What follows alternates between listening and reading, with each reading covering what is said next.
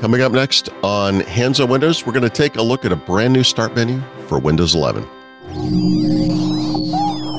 Podcasts you love. From people you trust.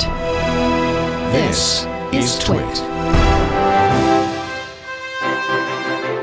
Hello, everybody, and welcome back to Hands on Windows. I'm Paul Thurrott, and as you probably know, Windows 11 version 25H2 is out. It should be broadly available. I think by the time you see this, chances are pretty good you will have gotten it automatically through Windows Update. If not, obviously you can force that update if you want to. But one of the more interesting things that's changed over the past year and a half is that Windows versions kind of don't matter anymore. So 24H2 is still fully supported. 25H2 is the latest version. They've already announced 26H1 is happening. We'll look at that eventually.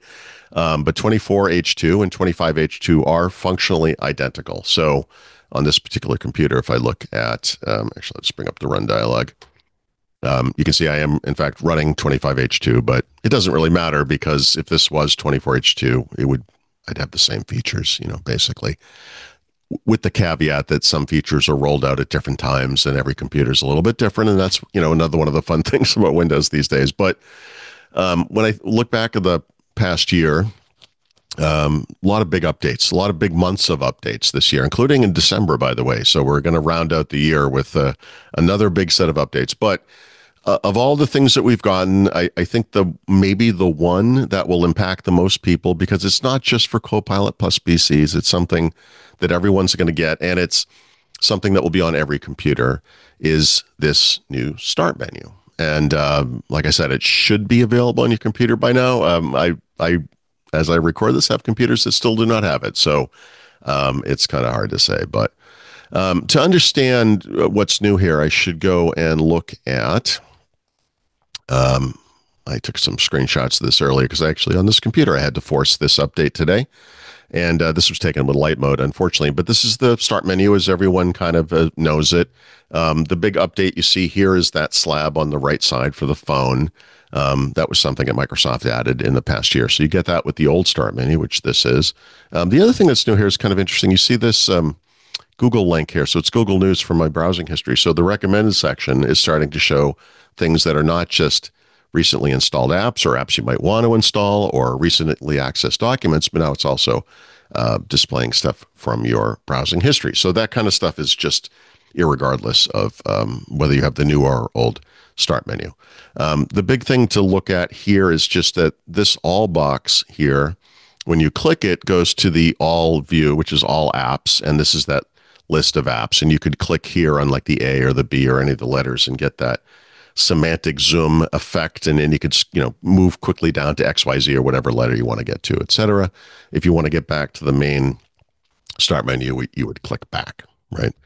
And then the other, I don't know, major change, but the other thing that changed over the course of the past, I guess, 3-4 years with the original start menu was they added different layouts to kind of address some of the complaints about wasted space. And some people prefer to have more pins. Some people prefer to have more recommendations, etc. So you can see the various options that you would get there. And then this is just a continuation of that. But eventually, someday, you will get the new start menu. So we'll look at that next. But first, here's a quick word from our sponsors. Hey there, it's Leo Laporte, host of so many shows on the TWiT network. Thinking about advertising in 2026? We host a network of the most trusted shows in tech, each featuring authentic post-read ads delivered by Micah Sargent, my co-host, and of course me. Our listeners don't just hear our ads, they really believe in them because we've established a relationship with them. They trust us. According to TWiT fans, they've purchased several items advertised on the TWiT network because they trust our team's expertise in the latest technology. If TWiT supports it, they know they can trust it. In fact, 88% of our audience has made a purchase because of a TWiT ad. Over 90% help make IT and tech buying decisions at their companies. These are the people you want to talk to. Ask David Coover. He's the senior strategist at ThreatLocker. David said, TWiT's hosts are some of the most respected voices in technology and cybersecurity, and their audience reflects that same level of expertise and engagement. It's the engagement that really makes a difference to us. With every campaign, you're going to get measurable results. You get presence on our show episode pages. In fact, we even have links right there in the RSS feed descriptions. Plus, our team will support you every step of the way. So, if you're ready to reach the most influential audience in tech, email us, partner@twit.tv, or head to twit.tv/advertise. I'm looking forward to telling our qualified audience about your great product. Okay, so the new start menu, this is in dark mode, so you're actually seeing something a little different again as well. Sorry about that, but I just don't want the light shining in my face as I look at this thing. So from a high level, doesn't look too different, but there's a lot going on here. So the search box, search bar is here as before. This is a Copilot PC, so you get those kind of pink and purple, blue, sparkly colors up there, and that's because it has additional AI-based searching functionality built in. But this is new. So this is a way to hide or display this mobile device slice or slab or whatever you want to call it, the little sidebar at the top. And that's kind of a cool feature because this was something you had to go into settings to find to enable or not. And it's actually in kind of a strange place. There's a mobile devices interface inside the settings app, but this is nice because you can just do it on the fly. The other thing that's not super obvious from this display, because this is just 1920 by 1080, it's not particularly high res or anything. This will scale really nicely to high DPI or high resolution displays or large displays. So as you go bigger on your display, this thing will actually spread out and take up more room, and that will give you more icons for each of the different sections. So it's kind of cool. You don't really, like I said, you don't see that here, but that's something I've seen on a lot of different computers. It's actually really nice. The pins section works as before, but you'll notice there is no all button anymore. Instead, what you get is this little toggle where you can show more or show less, or show all or less, I guess, in this case. And so I actually have 3 rows of icons here for whatever reason. By default, it's going to split the screen pretty evenly between those 2 top sections, but you can toggle this on, and if you do, every time you go back, that's just going to be on. And actually, that is the way I prefer to display that. So that's a change. I'll get to what happened to all in one moment, but if you look at recommended, not too much here. It works the same as before. It has show all as it did before, and you can go into this secondary view as you could before. So this actually hasn't changed, but because of this display, I actually see more items than I did on the old start menu, right? So I have 4 items here instead of 2, and now you can see there are 2 items from my browsing history.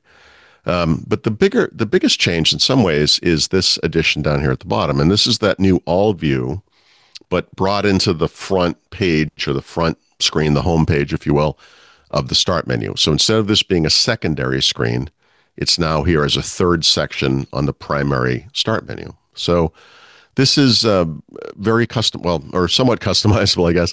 The default view is this category view.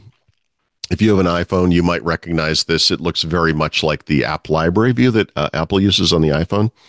And it's automatic, and there's nothing you can do here. You can't really drag and icons around and make your own groups or anything like that. This is automatic.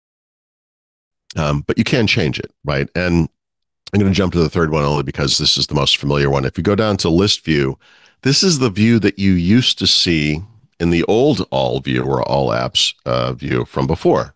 And if you like that view, if that's the one you want, you can have it. It's still here. And, you know, like the other option I was showing you with the expanded pin section, if you leave that there and come back later, it's going to retain this view, right? So it will always have whatever that view is that you chose. And so this is familiar, and I mentioned semantic zoom, but that's what that looks like. So you can click P, say, and then go down to whatever apps I have installed that begin with P. So very nice.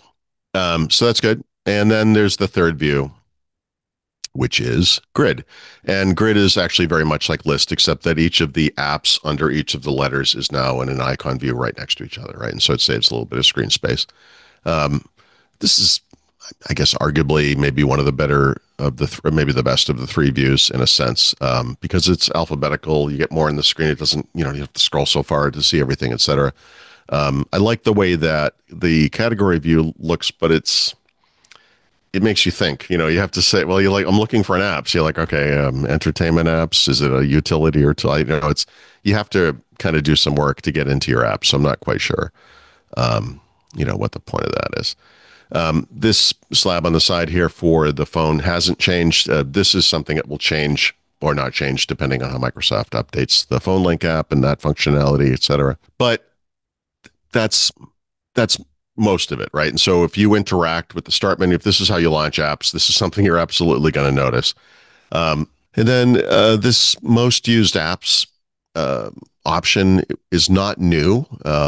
This was available in the old version of the start menu. If you turn it on, you will see it, but only if you are in list or grid view, right? It's this top view at the top. So the list view, which is that version from the old start menu, is exactly the same as it was before. If you go into category, though, you actually don't get that. So they just cut that off there. But so if you want that on, you're going to want to use one of the other views. But like I said, I kind of think you should be using one of the other views. And then we have this global option to turn on or off that mobile device slab, slice, sidebar, whatever it's called. So if that thing is off and we open the start menu, you'll see you don't get that toggle anymore, right? I think most people, especially people who are using Phone Link, are going to want this on. And if for some reason, I'm going to have to reboot to make that come back, but if for some reason you want to toggle off, you'll be able to do that. And so I just turned it off, so now I can't see that anymore, but that will typically work normally, of course. And then account-related notifications, always turn that off because they're always terrible. And those are the notifications that you see in here in this little flyout. These are the things that will say, hey, it's time to back up again, or maybe you should buy some more OneDrive storage. No, thank you. So I just turned that off. Personally, but a lot of these things, like I said, is kind of personal choice. The other thing I don't ever use, this hasn't really changed over the years, but it is still available in the new start menu, is the ability to add folders to the start menu. Now, it's not your arbitrary choice of folders, but these system folders that you get. So if you want, say, the Settings app and File Explorer, then maybe you go to the Downloads folder a lot, whatever it might be, and you turn this on, and those will appear down here at the bottom of the screen alongside the power button, right? And so those can be handy if you like that kind of a shortcut. I always leave the Settings app up there, actually. But, this is useful. Also, File Explorer, as it turns out. But, good to have or good to know about. Excuse me. And if you don't want that, just leave it off. Those are all off by default. But that has not changed. And that's pretty much it. And so, again, I think the big deal here is the ability to customize a lot of it in line, which I really like.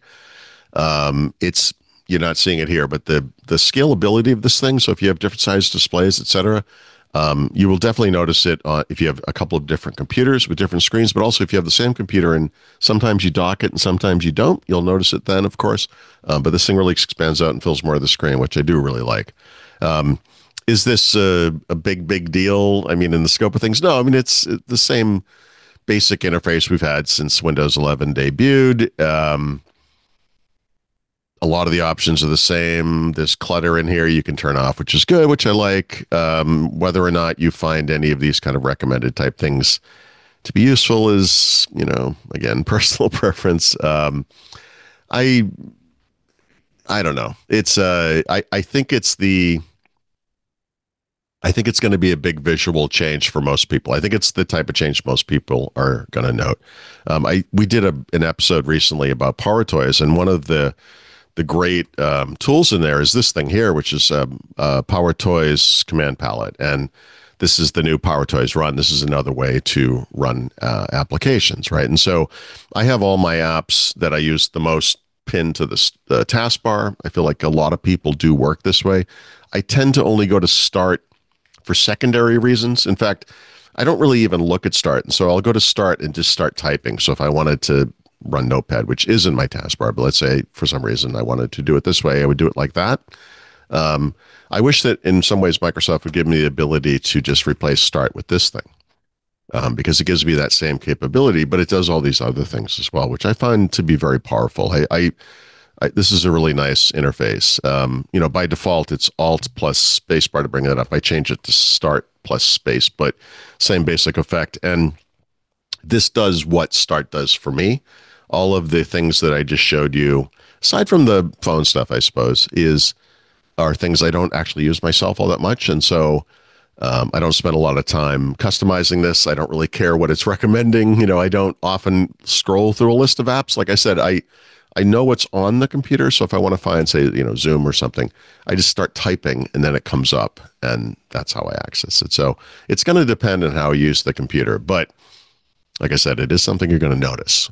So even if you don't use Start that much, the first time it comes up, it's like, oh, that's a little different. So anyway, probably the big one. We're going to do an episode soon that'll be about some of the biggest features of the year. This will definitely be one of them. But like I said, I think it's the one most people will absolutely notice. So there you go. Anyway, I hope you found this useful. We will have a new episode of Hands on Windows every Thursday. You can find out more at twit.tv/HOW. Thank you so much. Thank you especially to our Club Twit members. We love you. If you're not a member, please do consider it. You can learn more about that program at twit.tv/clubtwit. Thank you. See you next week.